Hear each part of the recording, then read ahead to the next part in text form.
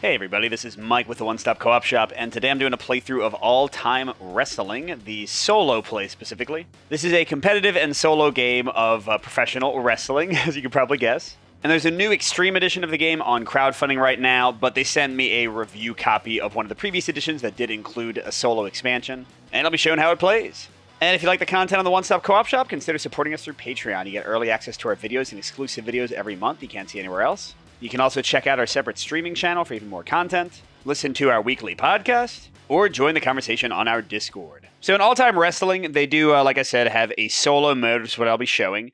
And they have several different ways you can play. You can play in a cage match or in a last man standing match. And they even have a campaign where your character kind of goes through different phases of their career and gets level ups and unlocks different allies and things. But I'm showing just the basic game, and you're playing these attack cards that will deal a certain amount of damage, will take a certain amount of your stamina, this yellow lightning bolt here, require a certain roll to hit, kind of like their accuracy, and will give you a certain amount of momentum. And they also have these different icons that can allow you to combo attacks into each other or taunt somebody after the attack. And you're spending your stamina to fire off these attacks. You're trying to lower the opponent's health before they lower your health. And once their health gets low, you can play a card like this pile driver that has a pin icon on it, and if they don't kick out in time after 3 attempts, then they lose the game. But you also have ways to defend, reverse the attack, and basically whoever is currently on the attack gets to keep on playing cards until they get foiled in their attack or until they choose to stop. It's called having the initiative. One player is the one doing a ton of hits. Like in wrestling, they tend to get a bunch of combos together. And I mentioned momentum. It's going to be going left and right on this little tracker here. And when it's on your side, you can eventually get some bonuses to your 2 hit numbers for your big finisher moves. And as for the Otoma in the solo mode, they're going to be playing random attack cards. You use, instead of rolling dice, you use Otoma cards to kind of balance out their luck in rolls. And they generally have replacement abilities for the special abilities of the character they're playing. They will always have ways to reverse it and such, and then they have generally 1 or 2 special abilities for the character. And they don't track stamina, they don't track hand size. Basically, they can just play as many cards as they want, and it's really just their health you have to keep track of. And I'd mentioned you do roll dice for your own attacks. You also roll this Otoma die to see whether they defend or not for each of your attacks. And those are the basics. I'm being Macho Man Randy Savage. Oh, yeah! And we're going against Oda Tsurugi, who's like a cyborg, so I don't think he's a real fighter. But they do have other real personalities in this one. By the way, if you are real Oda, I apologize. And the Otoma always takes the first turn. So let's get into the playthrough and see what attack they're trying to do. Okay, they're trying to get me into a rear naked choke. So it will deal 5 damage if it hits me. It would cost 2 stamina, but the Otoma never tracks stamina. It needs a 5+ to hit. And it'll get them 3 momentum if they hit. And it's also a pinning attack. So if they hit with this, I have to roll for pinning automatically. Now, 5+, pretty low odds for their first attack. So instead of using a defensive option, I think I should probably just draw. But let me tell you how you can defend. So it's all summarized here. If they do a bunch of weak damage attacks in a row, you can just block with stamina. You can always discard 2 cards to block. You can use your reversal token, but you only have 1 of those per game. Or you can use an ability. Randy Savage has 1 of those. So basically, I have 2 once per game ways to cancel an attack, or I can discard 2 cards. But again, I'm not going to do that. Let's just hope they don't get a 5 or a 6. They didn't, so this D4 is what's used, and then the K down here is their kick out. So if I'm trying to pin them, they'll flip a card and see what their result is. Now, when they miss an attack like this, it gets shuffled back in the deck. Although, whereas the player can lose the game by running out of cards and running out of options, the Otoma can just go through their deck again. But since they missed an attack, the initiative comes over to me. So Randy Savage's abilities, like I said, he has once per game reversal. He also has Brass Knuckles. He can trigger to gain the initiative away and cancel the person's attack. But then they can reverse the Brass Knuckles on a 5+ roller by using a reversal. For the AI, they always just try for the 5+ roll with their little deck. Macho Madness gives me a little bonus after I successfully hit.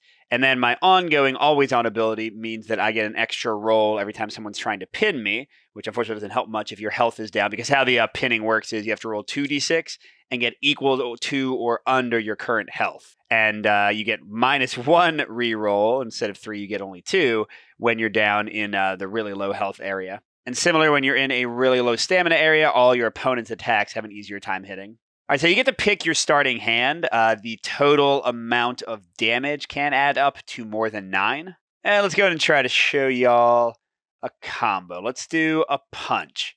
So it's 1 stamina, only going to do 1 damage, but will almost always hit and get me some momentum. So I roll the dice all at the same time. And on easy or medium difficulty, you roll 2 dice. And if either one is over or equal to the to-hit number, then you hit. That's to compensate for the fact that the AI can guard a lot more often than other characters can. Ah, darn it. Okay, so I did hit, but unfortunately, when it's an attack with 1 or 2 damage, they have a 1/6 chance. There's 2 of these sides of automatically just blocking it at no cost to them. That's the worst result I could have gotten. Although it's not too terrible a thing. When one of your attacks is blocked, you just shuffle it back into your deck, and you draw a replacement. So it doesn't actually like push you closer to running out of cards in your deck. I did lose the 1 stamina, though. All right, that means it's back around to Oda Tsurugi, and he's trying to do a vertical suplex. Hit on a 3+, 2 damage, and 2 momentum. I mean, I don't know. I really feel like I gotta save like my best defenses for their biggest attacks. Okay, so he does hit with a 5. So remember, he doesn't spend stamina, but I lose 2 health, and he gains 2 momentum, so not enough. You have to be in the yellow and the red to actually get bonuses to your best attacks. Now, whenever an attack is done successfully against you, you can either gain a stamina or gain a card. Let's get a card and have more, a big diving elbow drop. That's my, I think, biggest finisher for Randy Savage's deck. Now, after an attack, players, if the card had an icon like this, can choose to do recoveries and taunts, which give them some stuff, but also give the opponent some stuff. The Atoma will never do that, but if there were these little combo icons down here, which this one doesn't have, the next card could potentially get a bonus, but nobody's going to go again. All right, now we're trying to do a flying sidekick. 3 damage, oof, and a 3+ to hit. Man, I could discard 2 cards, but they've drawn well. They haven't got any 1s or 2s yet. Maybe I'll get lucky. Nope. Okay, they hit. So I lose 3 more damage and they get 2 more momentum. And maybe I'll get a stamina this time. Okay, now this time they do have some icons. So let's see if the next card matches up. It does. Okay, so here's how this works. You look at the right icon on the card that was just played and the left icon on the next card. And if either icon matches, they get the bonus. For circles, it's +1 damage. For squares, it's -1 to hit value. So now for this Gotch pile driver, they would need a 5 or a 6 instead of just a 6. The momentum is not far enough to give them an extra bonus. But yeah, in that case, I would take 6 damage, taking me down to 5, and I'd have to try not to get pinned. Gosh. But still, there's a really good chance they'll... Well, not a really good chance. So for clarity, there's about 3 of each value. So 3 6s and 2 5s would hit here. That's like 5 cards out of 15 left. It's like a 1/3 chance. That's... yeah. Now let's let him do it. Let's let him do it. It'll be fine. It'll be fine. Okay, beautiful. So he did miss. All right. So that card gets shuffled back in. And yeah, these ones are discarded. You can just kind of keep them over here. It's back to me. Let's see if we can get some stuff going. Let's start with a body slam. All right, so that's 1 stamina. Gonna try to get a little bit of damage going here. And okay, good. So on a blank, they don't do anything. And I got at least a 2+ on one of the dice. So 1 damage, 1 momentum. So they're down to 15. Although this guy, Oda Tsurugi, oh, I forgot. Anytime he successfully grapples, it does 1 stamina. Okay, he didn't do any successful grapples to me. But yeah, his other once per game ability is that he gains 3 health when he goes down to 7 or less, which is super annoying, I'll tell you. But yeah, momentum is a little bit closer to my side. So now I could taunt, which would get me 2 more cards, 1 momentum, 1 stamina, but would also give him, the only one the opponent or the Atoma cares about is the +1 health, but that would literally undo my attack. So I'm going to go for using this combo icon instead for this one, Lariat Takedown. So this is normally a 2 damage attack, but because the circles match up in color, it's going to be a 3 damage attack if I hit. It costs 1 stamina, and it hits on a 3+. Here we go. Okay, I was at 11 life. Okay, good. I hit, and he didn't block. That was good. So 3 damage, 2 momentum. Awesome. 1, 2, 3. All right, and what I could stop. Yeah, so one of your options when you could attack is always to stop, and you can either regain 3 stamina or draw a card. But now let's keep going. I want to do... So this square means I would have plus or, an easier time hitting. Let's try a pile driver, needing a 4+ because of the bonus. All right, this could be big. Here we go. So that cost me 3 stamina. 1, 2, 3. I'm down to 10. And... Okay, that was a great roll. So on a not 1 to 2, this does nothing. And I'm doing 4 damage. So that's definitely not working. And I hit. So 4 damage to him. +3 momentum, and I can try to pin him. 1, 2, 3, 4. So not quite enough to use his half human to gain 3 life yet. Was it 1, 2, 3 momentum? It was not really negative. Should I try to pin him? I mean, seems like a waste, right? The chances that he's not going to get an 8 or less. I'm almost like kind of afraid to draw these cards. Well, whatever. Let's try it. So, okay. Yep, he kicked out with the 2. Oh, but I got rid of a 5 card. Yay! That was good. Now, I still keep the initiative after a pin attempt. That does not remove the initiative. So, geez, the pile driver. I do have that icon. I could just go for it and do the diving elbow drop. Oh, you know what? I forgot. Let's go and use Macho Madness. After a successful attack, I regain 1 stamina and I gain 1 momentum. And then this is gone. And yeah, I should probably try to get into the yellow or the red before I use my big attack. But I'm running low on cards. What if I use Running Bionic Elbow with the intention of trying to taunt him afterwards? Okay, so I don't get any bonus from the combo. It costs me 1 stamina. Well, you do a single damage if I hit. And wow. He's really not defending very well. So I'm doing 1 damage and getting +2 momentum. Momentum is what I really cared about because now all my special and finisher moves have 1 easier chance hitting. All right, so that was 1 damage, which means he immediately uses half human once per game and goes back up to 10 life. Darn it. Then I'm immediately going to taunt because I had that option on Running Bionic Elbow. So he gains back the life I did, so he's actually way above where he was. But I get a stamina, a momentum, and 2 card draw. Get me closer to the red. The 2 card is what I really care about. All right, here we go. Let's see. Now it is a 1 option on a card, so like if you taunt, you can't also use a combo. No, Diving Elbow Drop is Atomic Drop. That's not a special. It'll give me 2 more momentum. That would get me into the red with +2 to all my specials. And then like my Sleeper Hold only need a 2+ to hit. All right, let's go for the Atomic Drop. I mean, at some point this guy's got to actually reverse me, right? Here, we'll clean these up a bit. All right, so that cost me 2 stamina. I'm hitting on a 3+. Okay, and darn it. All right, so it is 2 damage. And that doesn't count any like bonuses. So like if this had comboed or had some other ability making it 3 damage, it wouldn't matter. So he does block that. So this one goes back in my deck and I get a replacement. But that was a big series of turns. I've only got 3. Oh, that's right. I got to get replacements. I've got 4 cards, decent stamina, and he's not that hurt, is he? Yeah, we're tied for health. So I shouldn't be bragging too much. Okay, he's going to try to punch me. Definitely not going to try to block that. It's not worth any of my abilities to stop a single damage. He does hit and gets some momentum. So still in my yellow and down to 10. All right, what's next? Okay, no combo there. Oh, it's the pile driver again. But this time he really needs a 6 to hit. Have we seen any 6s? We haven't. There's about 12 cards left and 3 of them would succeed. That seems a little iffy. Let's go to use a reversal. Costs me 2 stamina. This is once per game. He takes 2 damage and I gain 2 momentum, which means he's down to 9 and up to 7 momentum on my side. And the pile driver gets shuffled back in again.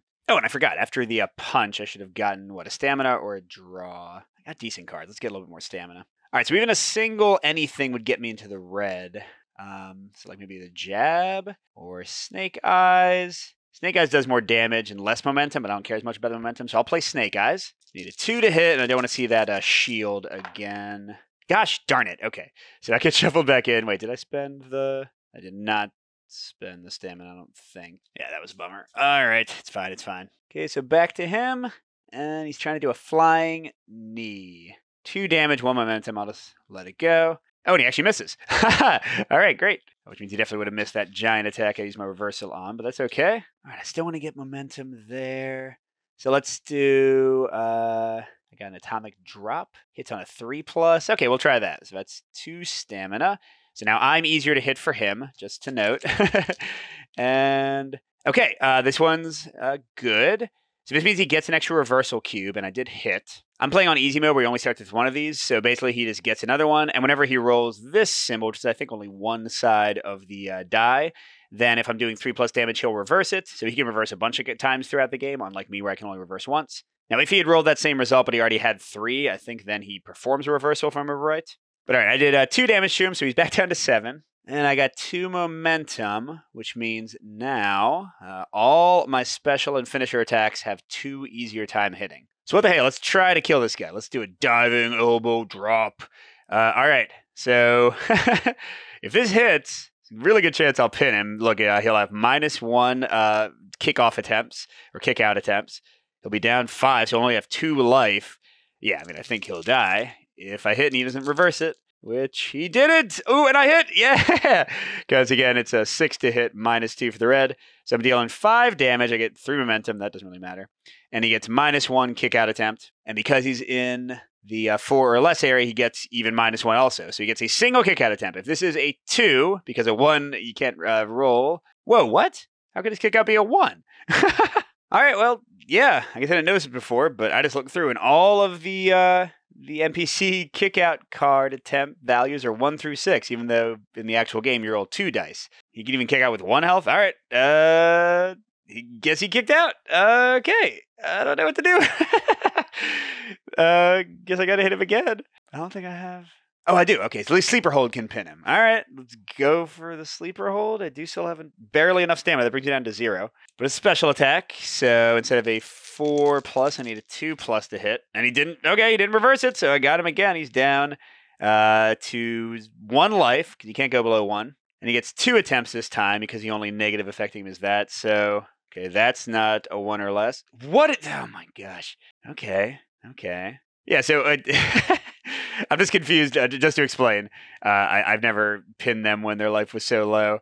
When you're playing against a regular player, if they have 1 health, they can't escape a kick-out attempt. What they have to do is, I guess that might be what it's modeling. So for a regular player, you can spend stamina before each of your kick-out attempts to bring your health back up. Every 3 stamina gives you 1 health. But yeah, geez, do I even have any more? I think I have more pin cards. I don't know. I guess we'll find out. Well, in any case, I'm definitely going to stop playing cards and gain 3 stamina back, because what else am I supposed to do? Yeah, all I've got is a jab in my hand. Great. Looking through my discard pile, I have 3 pin cards. I think that's all my pins. So how do I win?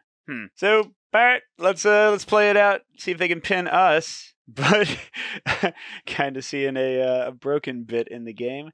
Okay, they're doing a flying armbar. I guess I won't block it. And they hit. Good job. And there's another K1. Great. So they do 2 damage to me and get 2 momentum. Oh, and that was a grapple, so I lose an extra stamina. Oh, that's right. They have 1 easier time hitting. And then they're going to do a haymaker. Well, hey, let's let them do it. They actually miss. Okay. I guess I'll draw a card as my bonus. Oh, wait. No, it's a special. There's no pin there. All right. I don't know. Get 3 stamina back. Yay. All right. And then they do an octopus stretch. Okay, let's let them. They missed again. Okay. Oh, wait. Okay. Good. They did figure this out. I was stupid to think they didn't. Whenever your finisher hits or misses, it always gets shuffled back into your deck. By the way, I'm going to draw a card. All right. So now I actually care to try to win again. Oh, and I did. Okay, there we go. Let's hit him. All right. Let's go. And they don't have any 1s left, right? Because we drew all their 6s. But they might reverse this. Whatever. Going for it. 2 stamina. Don't reverse me. Okay, beautiful. Oh, that's not a hit. Okay, so once per attack, you can discard a card to reroll 1 die in the case of the solo mode. I don't know, discard jabs. Come on, 4+. 4+. Yeah, that's it. It's 4+. Okay, and 1 attempt. That's all they get. You are dead. Yay. All right. Sorry for thinking the game could so easily be deadlocked. I forgot that the finisher always gets shuffled back in. So yeah, that was a match of all-time wrestling. You can see it's very fast. And yeah, what are my thoughts on this one? I like a lot of 1v1 battling games, Exceed, Battlecon, Sakura Arms, just like all the level 99 ones. And this one isn't really much to my taste. I do find the luck, especially in the solo mode, it's even exacerbated, is a little bit frustrating. The fact that the AI doesn't keep track of stamina, the fact that their deck always goes through all the things that are in the competitive game that kind of model the back and forth and your fighter getting tired, most of them aren't represented here. So it's, even though I know that would have added probably more crunch than they wanted to model that, I do feel like it kind of takes away some of the heart of the game. And this die, I appreciate that it's a quick way to figure out how the enemy blocks, but I find they block 1 to 2 damage attacks way too often. For the actual players, you're almost never going to block those except if they play 3 in a row, 1 to 2 damage attacks, which then you can block with only stamina, so it really makes sense. But here, because a third of the time they're blocking your little weenie attacks, it's they would never do that. And then, of course, they don't reverse when they could. They can reverse too many times. So I find the swinginess of this die kind of frustrating when I enjoy the competitive play more. And I find against the AI, the matches tend to be like blowouts one way or the other, just not necessarily very fun for me. But, other people might like it more. I'm not a huge fan of wrestling in general, so I think the theme is not a selling point for me, but for others it will be. And I do think the competitive play is pretty fun. I played it with my son quite a bit. And again, they do have this cool chapter-based solo campaign thing where you're leveling up and becoming a face or a heel. I think wrestling fans will just eat that up. So I'm maybe not the target audience for this one as much, but definitely not a keeper for me. I don't find the solo play interesting enough, and I already have other options that I enjoy much more for this type of game. But I hope this one was helpful for you. Go check out the crowdfunding page for the Extreme edition of the game if you want to see it in action. Good gaming, everyone, and I'll see you at the next stop.